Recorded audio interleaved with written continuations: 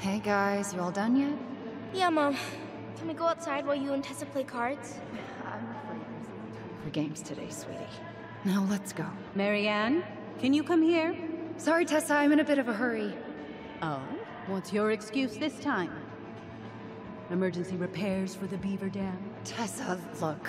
No, I don't want to hear it. I want to talk to you now. Or do I need to start calling in your dads? Huh. I'd completely forgotten about that. I remember it, but not exactly like that. Here, let's see if we can call up my version, okay? You have a different version?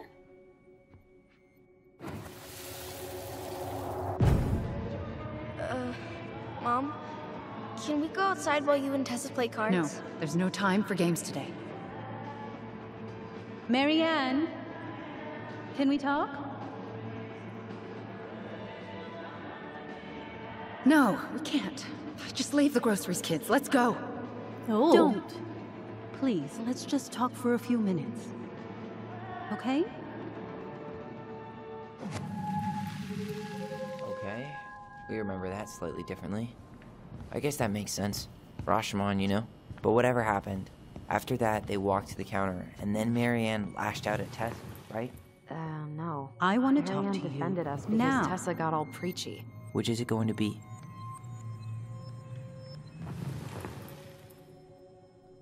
I She want was to talk to Alyson's you memory. now. Tessa was angry. Please, Marianne let's was just talk for a angry. few minutes. Okay? Are you hearing this? Marianne was...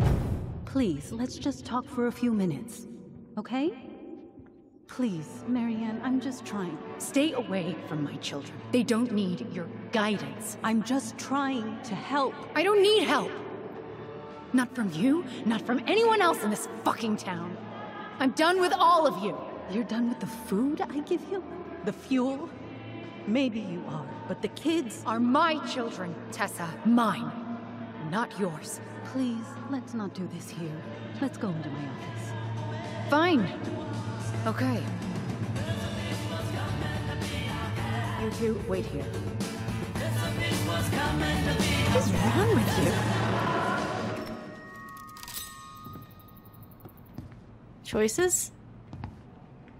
I'm still skeptical, but okay. For now, let's say Marianne was being Marianne.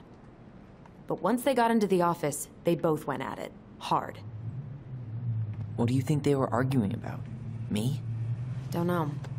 It was impossible to hear anything after she cranked up the music. But hey, now that we know she was lying to our faces, let's ask her.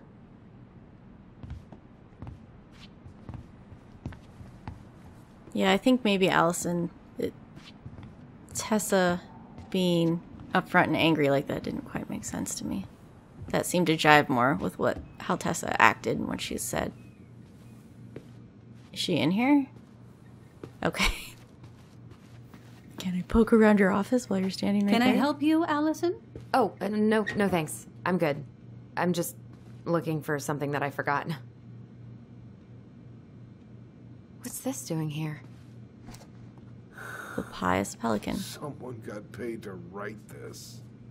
Oh. Man, Tessa keeps track of everything in these notebooks. Like what? Any loans she's given out, the stuff she lets regulars take for free, even her tithes. And then what? She starts passing out horse heads if people don't pay her back? I think she just likes having a record. She's gonna hand it off to St. Paul like a resume. 2004 would have stuff on your mom.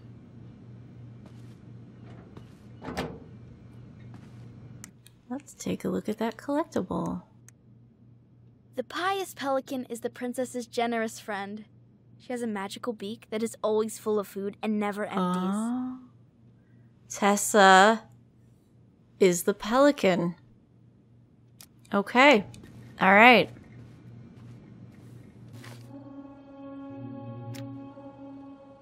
Is there a story with the pelican? Pelican forgives the goblins. 63.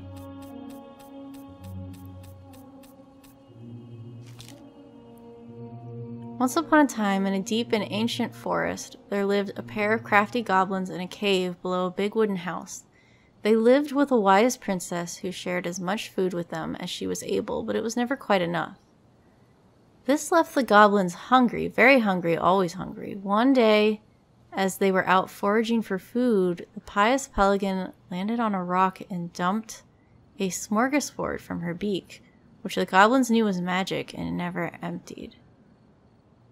That was pasted over. There were king crabs in red, blue, gold, and scarlet, veiny blue shrimp, pink shelled scallops, oblong brown clams, purple spiny urchins, and even one prickly red sea cucumber. The food just kept coming. They watched as the pelican ate one clam and then took a nap. "Do you think she would mind if we just took a little?" asked one goblin to the other. "Her beak never empties. She won't possibly miss a couple of crabs," said the second, licking her lips. They agreed, so they crept over, filched some crabs, and ran. Goblins scarfed the crabs, but when they finished, they found that they were still hungry. "She won't miss a handful of shrimp," said one goblin to the other. The goblins scarfed the shrimp, but when they finished, they found that they were still hungry. "Maybe also a few scallops," said one goblin to the other. The goblins scarfed the scallops, but when they were finished, they found that they were still hungry.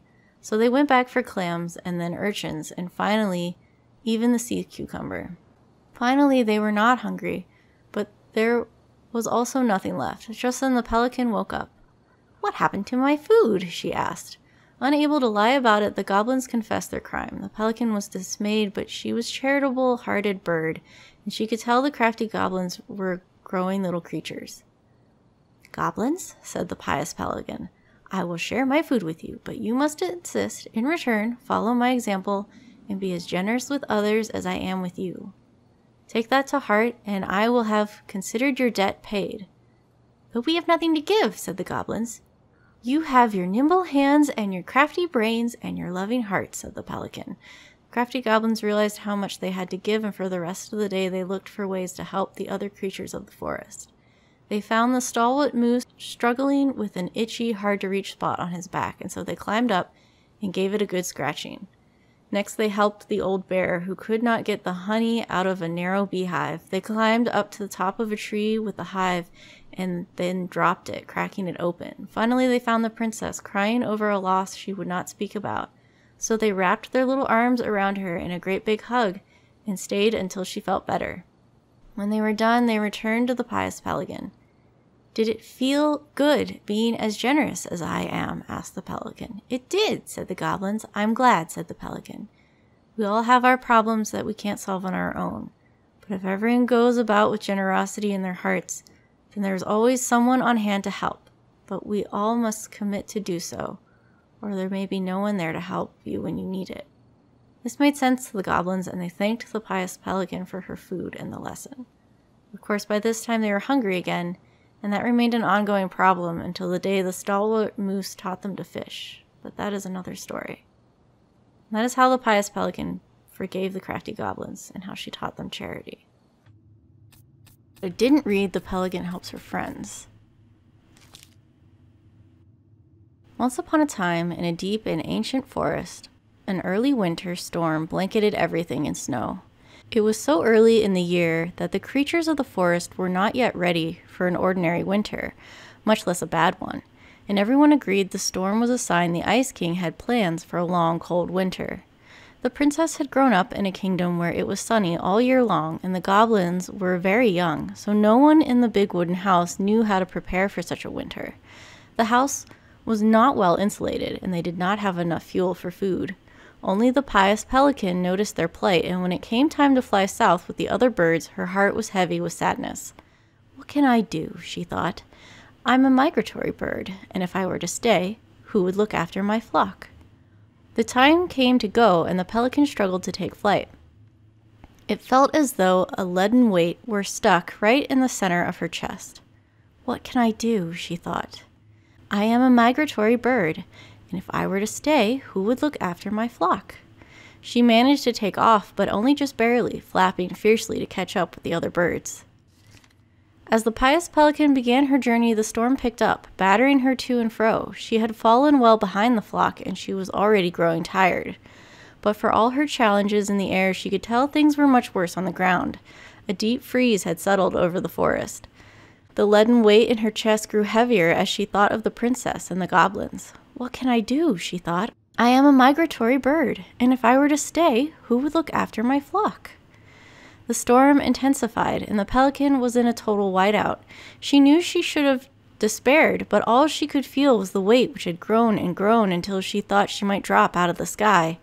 She had felt called to help the princess and the goblins, but she had ignored it. I should have stayed, she thought. It was the right thing to do, and now I am lost, with no way to make it right. Suddenly she was plucked from the sky and deposited in the hall of the Ice King. Pelican, he said, you were flying in circles around my mountain. I was lost, she said, weighed down by the weight of guilt in my heart. The Ice King stared at her sagely. Is it guilt, or is it something else? Open your beak. He reached down inside of her, pulling out a glowing stone. The Pious Pelican was surprised at how it filled her with warmth, chasing away cold and her doubt. You know what you must do, said the Ice King. The Pious Pelican flew straight to the big wooden house. Snow had already blown in through its many cracks, and ice crept across the floorboards. She found the princess and the goblins huddled in front of the quiet hearth, nearly frozen solid. No, she cried, and then she placed the stone in the princess's lap. The warmth of it spread through the whole of the house, melting all that had frozen. The princess threw her arms around the pelican's chest, and the goblins clung to her legs. Thank you, they cried. You're welcome, said the pelican, smiling in deep satisfaction. What's that? Asked the princess, staring at the wonderful stone. At first, said the pelican, I thought it was my guilt. But when the Ice King pulled it out of me, I realized it was something much more powerful. Just then the storm broke and the skies cleared. The pelican filled the big wooden house larder with food from her beak, and then she took to the skies, lightened by the knowledge that through her charity everyone in the big wooden house would be warm and fed until spring. And that is the story of how the Pious Pelican saved the wise princess and the crafty goblins from the long winter.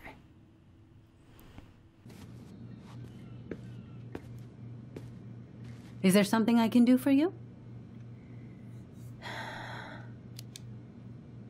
So what are you doing there? Oh, just inventory. Guess I'm lucky I had the day off, huh? Yes, what a lucky coincidence. Okay. Earlier you said Marianne kept everything to herself, but you two had a big fight a few months before her death, didn't you? We argued all the time. You'll have to be more specific. This wasn't about who cheated at Canasta. This was intense. You locked yourselves in the office so we couldn't hear. I'm sorry. It was a long time ago. Now, I was in the middle of something. Okay. We'll leave you to it. Damn it. I think she knows more than she's letting on. Duh. But there's no way to nail her down when we don't even know what we mean. If we could pinpoint what it was about, she'd be out of excuses. Sure, but how do we do that? The music was too loud to make out what they were saying. Marianne and Tessa were obsessed with that song. It was on all the time. What are you thinking? We've been getting these visions whenever we see or hear something really emotional. Maybe listening to it will trigger something. You may be onto something here, Ronan. We can't go back to her with anything half-assed. We should go talk to Tom. Make sure we build as strong of a case as possible. Okay. Let's see if we can figure out what song it was.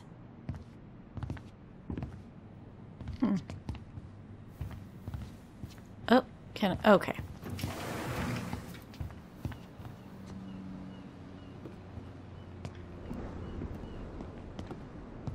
Hey, Tom.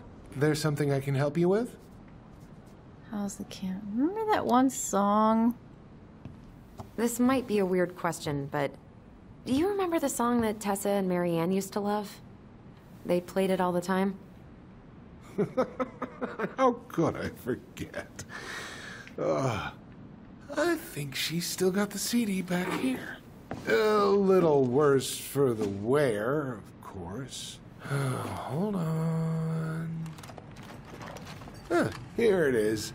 I was happy when it got put away, to be honest. A bit cheesy for my tastes.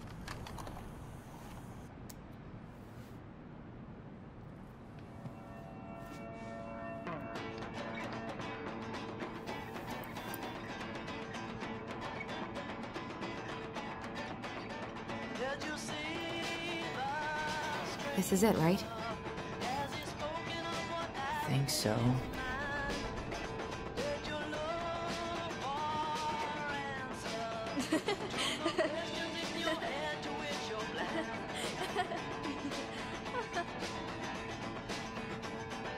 Whoa. I just got hit with a flood of memories. You seeing what I'm seeing? Yeah. Tom has no comment. Should we check this one out? I'm wondering if the religious pamphlet came from Tessa, and that's why.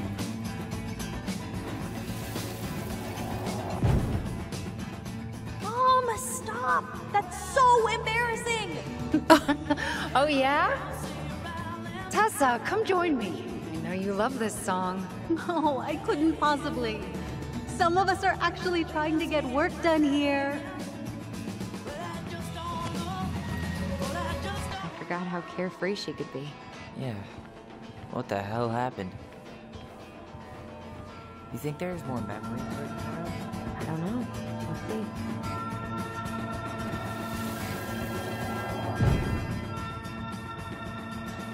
The kids keep pestering me for these candies. They're so expensive. I'll just grab a bag. It's fine.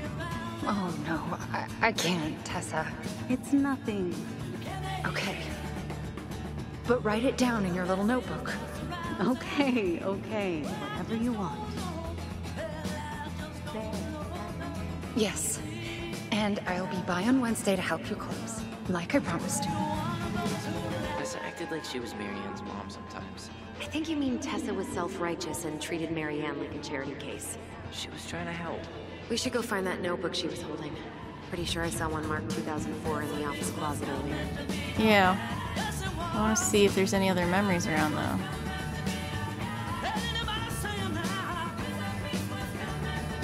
Well, maybe that's it. No, I'm getting some vibrations. There we go. What are you doing here? I thought you needed help with the store.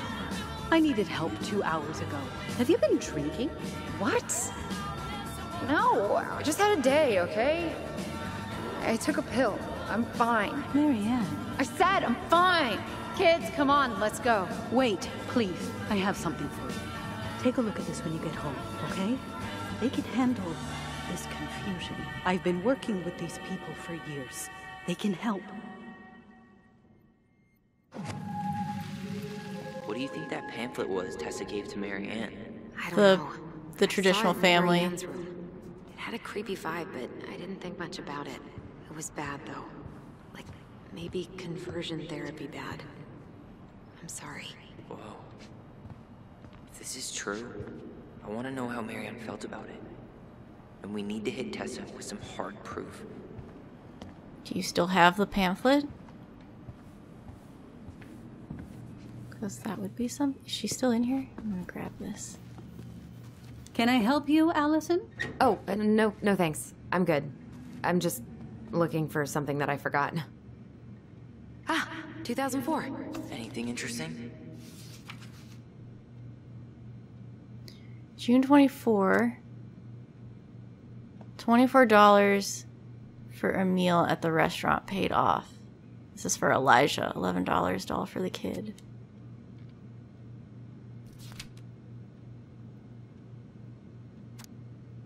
Eric B. February $50. March paid off February's debt. September $20 for gas paid in full. How many people does she... No show. Holy It looks like Marianne started flaking on her debt in October 2004. 5 months before that night.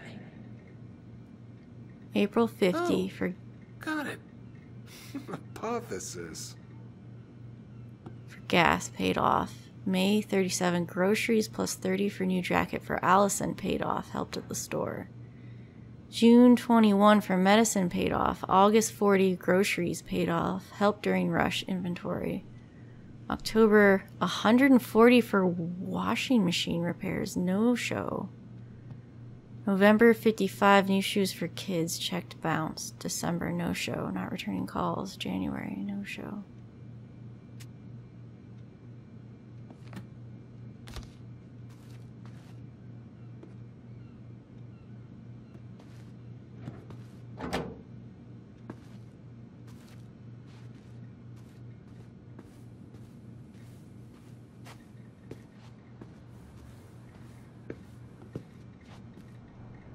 Tessa? Is it okay if I run a quick Google search? My phone's dead. Sure, but make it quick. I'm going to need the computer. Don't miss up on this opportunity. That looks like spam. Virtue Seekers Youth Camp. Wait, what? Is that what she recommended for Tyler? I don't know what to say. I'm sorry, Tyler. Yeah. Let's see how Tessa explains this one away. Alliance for Traditional Families. That was what the pamphlet was. Watch Dr. Whitmore's talk, articulating God's design for sexuality. 10 powerful Christian quotes that'll change your life. A parent's guide to preventing same-sex attraction. Virtue Seekers Youth Camp. Now in its 20th year. Order's been shipped. What did she order? Garlic peeler kitchen tool. Just got back from my workation and found the girls in bed sleeping like happy logs. Adrian said they were riding high when you picked them up from your place today, and apparently you got them both to eat. Care? Please let me know what saint you prayed to pull that off. All morning they've been going on about their camping trip with Auntie Tessa and all the s'mores they ate and bugs they caught. I can't remember the last time they were both this happy at the same time. Usually it's one happy and the other crying. I know you're busy with the store and getting ready to be first lady, so thanks for making time for them. So sorry about the last minute drop off. You know how work has been. The girls say we love you, Auntie Tessa. P.S. You and Tom should come for dinner sometime. Adrian's been dying to show him the new media room, which will keep them busy while we drink wine in the kitchen. Your favorite little sister. I know y'all don't want to have this conversation, but Lisa has flaked on rehearsals again. She hasn't shown up in weeks. I know we were all moved beyond words by her performance of Danny Boy at Carl's funeral, but what good is a beautiful voice if you can't show up on time every week like everybody else? I think we should start planning the winter gala without her. Thoughts, Barb? I think we've seen enough. Yeah, we've got a good sense of what went down. Let's talk to Tessa. See if Tyler has anything to say before... What are we waiting for? Let's go talk to Tessa. I think we've seen enough. Yeah, we've got a good sense of what went down. Let's talk to Tessa. Is there something I can do for you? We remembered some We're things. back. With details that should help your memory. Oh, really? Yes, really. Marianne was having one of her days.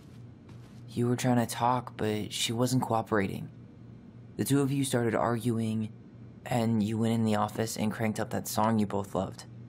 And when was that? Well, our memories don't exactly have timestamps. Frick! I wasn't paying attention. August? October. October 2004. That was when she stopped trying to pay her debts, right? Yes. I don't know why. She always found a way to pay before that.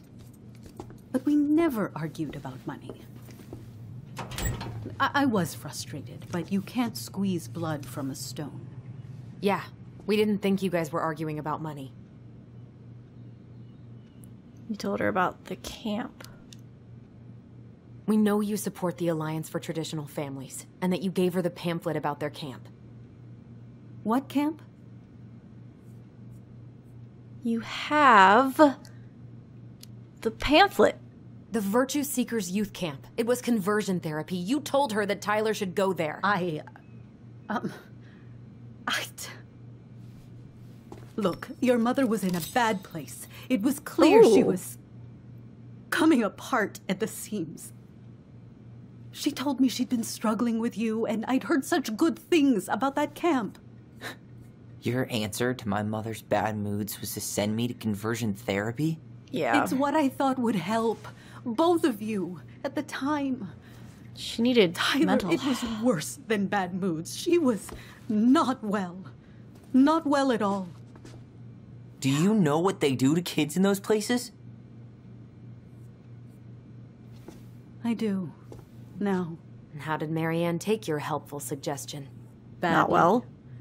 She wanted to let you be whatever perfect little butterfly was in that cocoon. And yes, we argued about it. So she was cool with who I was? She was more than that. She loved you. Listen, I don't mean to be rude, but I really do have a lot on my plate today. Okay. We'll get out of your way then. Thanks, Tessa. She needed mental health help, is what she needed.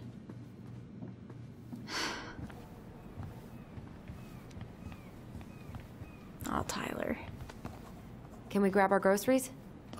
Michael already put them in your trunk. Okay, thanks. Bye, Tom. See you later. What are you thinking? Just trying to wrap my brain around all that.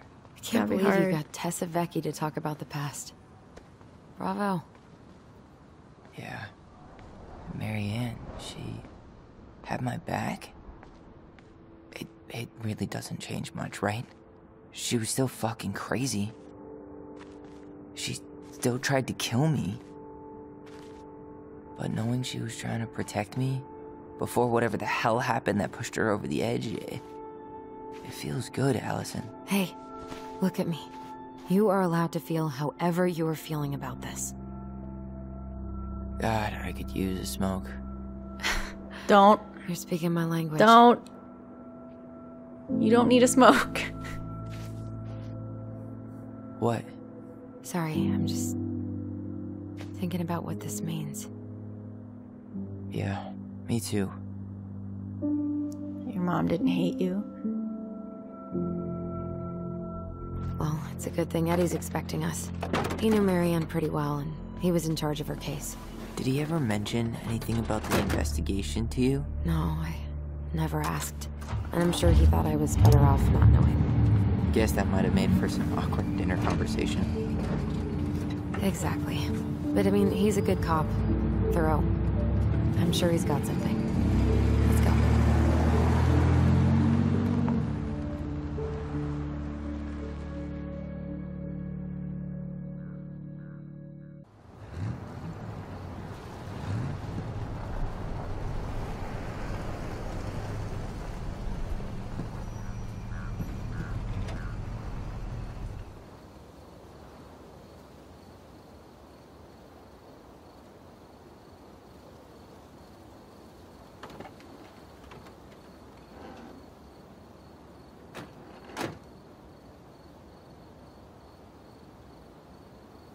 This is kind of bleak.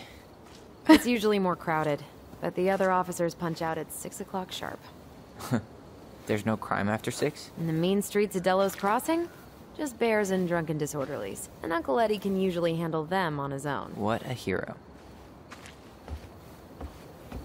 Anyway, he's probably in his office, upstairs. So does he work 24-hour days, or does he work the late shift? We are so poking around before we go They upstairs. still got this creepy mascot, huh? It's a local hero. What? Officer Justin Beaver is not creepy.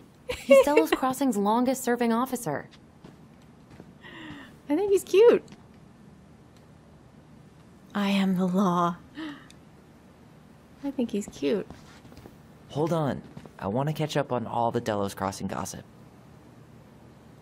Just public safety stuff. Oh, that's all just public safety stuff. Nothing that interesting. National Guard. Oil cleanup? That's still not cleaned up? Assholes. I wonder if the black oyster catchers were still nesting during the spill. God, I hope not. Too little, too late.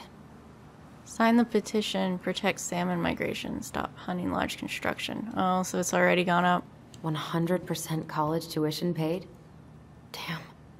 Maybe I should have joined the National Guard. Beats having your credit card stolen by an online college. Too soon, Tyler. Too soon. Well, should I decide the wild world of accounting isn't for me? Can't really picture you in the uniform. Really? I think I could pull it off. Yeah, I think she could too.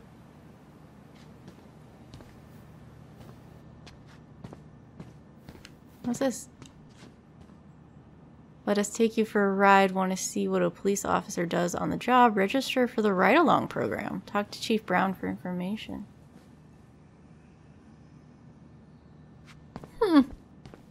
I guess it's a safe enough town to do that. There was something. Locked. Maybe later. Of course. It's locked. Maybe later we'll get in there. Home sweet home. You spent a lot of time here growing up? Yeah, whenever Eddie was working.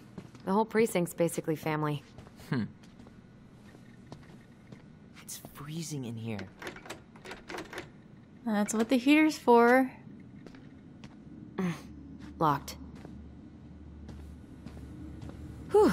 That is going to smell lovely tomorrow. It's from Tessa's restaurant, right? Uh-huh. Everyone eats there all the time. It's as exciting as food gets in Delos Crossing. Well, supposedly it's good, so... Am I looking for something? Maybe later? I can't believe they're still sending psychiatric patients to prison. Yeah, I heard about that. It's so messed up.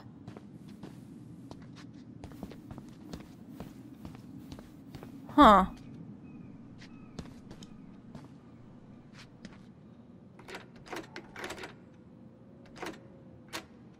Weird. So... Eddie must have locked it already. Can I open... No. What do you know? Still locked. Man, they are never gonna catch this guy.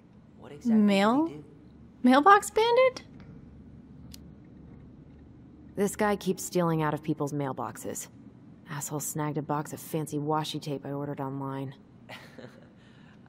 See, I was picturing an actual mailbox bandit. So was I. Like, hopping around on a post with a little mask on the door. Huh? You know, the mailbox is the bandit. That's Sorry, it was a bad joke. not what I was picturing. I was picturing him stealing mailboxes.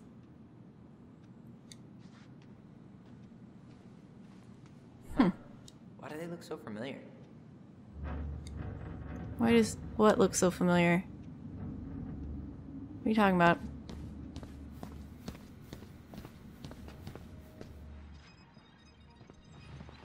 What's happening?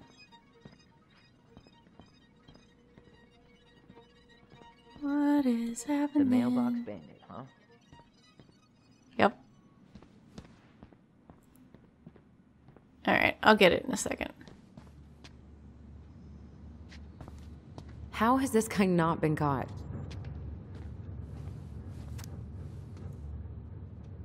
On October 27, 2015, at approximately 10:03 hours, Officer Greggs and myself were dispatched to 239 Woodlawn Road to respond to a report of a theft. We arrived at approximately 10:22 hours and spoke with Officer Lawrence Cooper. Cooper reported that his mailbox had been broken into. Cooper stated, "I checked it 2 days ago because I'm waiting on my new phone. They made me pay extra for shipping to get it here on time, but I said, I ain't having that shit. I'm going to pay what I owe and not a dime more." They backed down and said it would be here Thursday. Well, what but did you expect, dum-dum? It's a police station.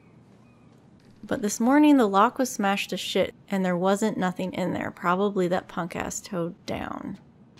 No, Toe Down is a street alias for Jarvis A. Swallow, known to myself and Officer Greggs, and formerly 12882, last known address, Almeida Plaza Apartments. Cooper also stated he had been home all night prior to the incident and heard nothing unusual. Cooper went on to state, "When I find Toe Down, I'm gonna stuff his ass up his own ass." Cooper was cautioned against making criminal threats. Cooper then stated his willingness to persecute Swallow and was directed to seek charges with the prosecutor's office. You don't even know who it is, though. Dear Chief Brown and staff, this letter is to inquire about the mailbox bandit. It has been 9 days. I still haven't had any mail. My granddaughter Madison is on her honeymoon at Greek House Resort in Jamaica. Ricky does computer work. She said she would write, and you know Madison keeps her word. I've called every day for 9 days, and every time Rose makes some kind of excuse. If this is because I didn't write the recommendation for her son, tell her that has nothing to do with doing her job. Stealing my mail may not seem like much to you, but getting away with crime makes the criminal more bold. How soon before you are after the mailbox killer? I remind you we donate to the Policeman's Fund every year, and it isn't easy for us, but we do it because we believe in law enforcement, unlike some others. But if this is the type of service we can expect, perhaps the firefighters could use our support. Warmly, Laura Ann. Jeez. You feeling okay? Jury's still out, but it's not so bad. I barely remember being here that night. It's all a blur. I do remember being cold when we got here. Really, really cold.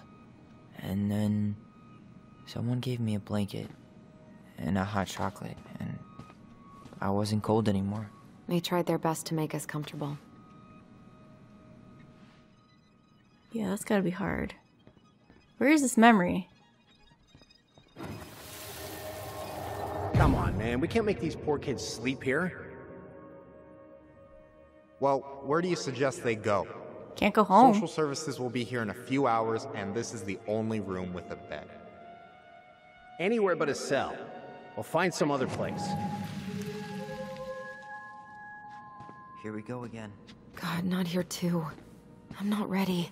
Me neither.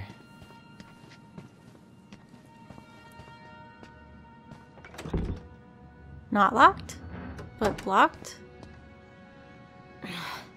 Something's in the way.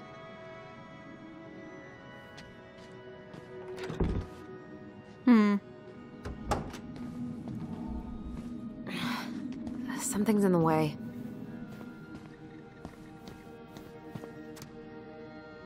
Holding cell.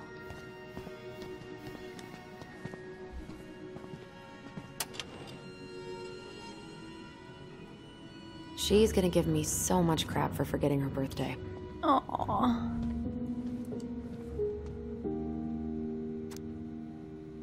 Happy birthday, Denise. 29th. Keep up the good work, Eddie. Another year to prove that older doesn't really mean wiser. Have a kick-ass day, Dee Dee. Dan. Enjoy your last year of youth before joining the bitter 30-year-old lady club. Don't waste it, Rosie. Hope you enjoy those spicy chocolates. Happy birthday, D. Joshua. Happy birthday, you don't look a day over 100, Maria.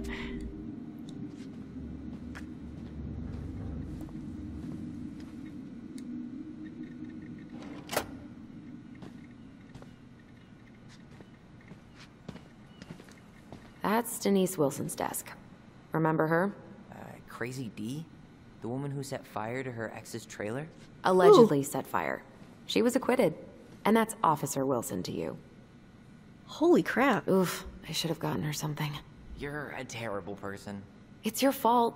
I was so excited to see you that it completely slipped my mind. Remember this fella? No way. Is that Jet? Yep. He died last year putting himself between D and a bear. Oh. Damn. Poor D.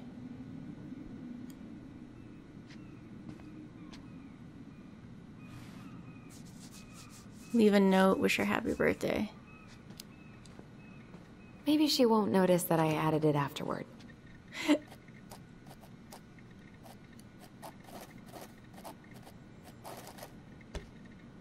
There. Happy birthday. With a cake. Oh, hold on. Looks like there was more I there. should take her out for a birthday drink. She's obsessed with sled dog races now. Is that even a thing? Yeah? Oh yeah. She goes to the Iditarod every year, and she's got a fantasy league called Musher's Little Helpers. It's really cool. Man, I forgot what kind of kooky shit people are into out here. Hey now, I'm in the league. Oh.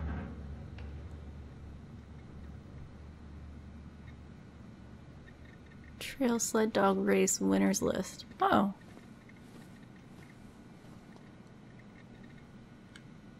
Okay, now I think we can leave.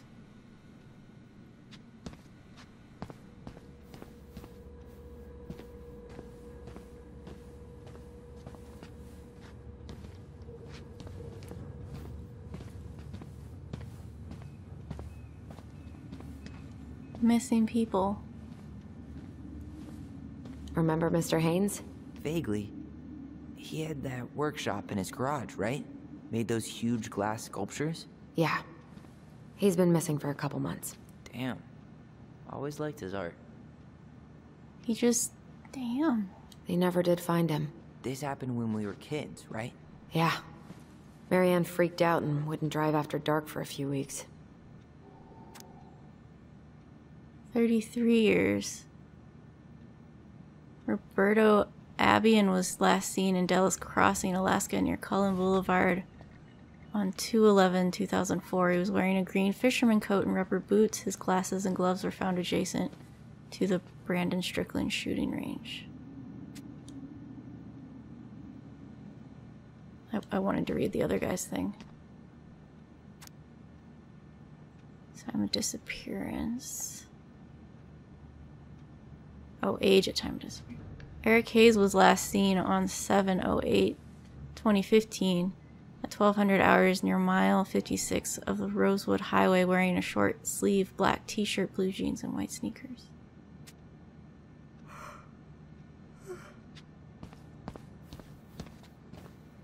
Okay. So we didn't look at these desks.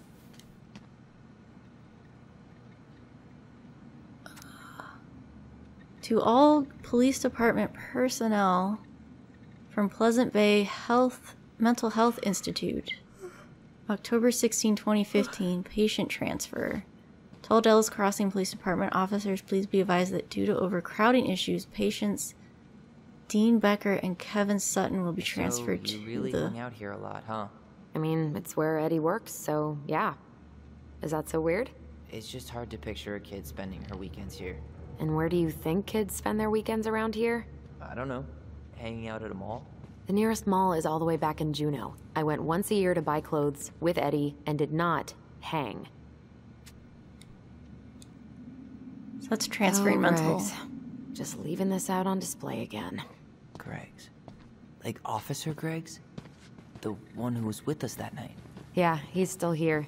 He became a bit of a local celebrity after nabbing a murderer from Juneau. The guy was hiding out on a fishing boat and got really, really sick after eating out of the chum bucket. So it was actually a pretty easy takedown.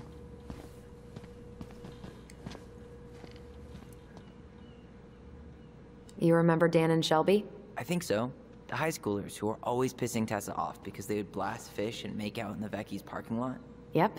Dan's a cop now. They're married and have a kid, a dog, the whole shebang. Damn. When did everybody decide to become an adult? 10 years, man. A lot changes. Alright, let's head upstairs. Tyler, you coming?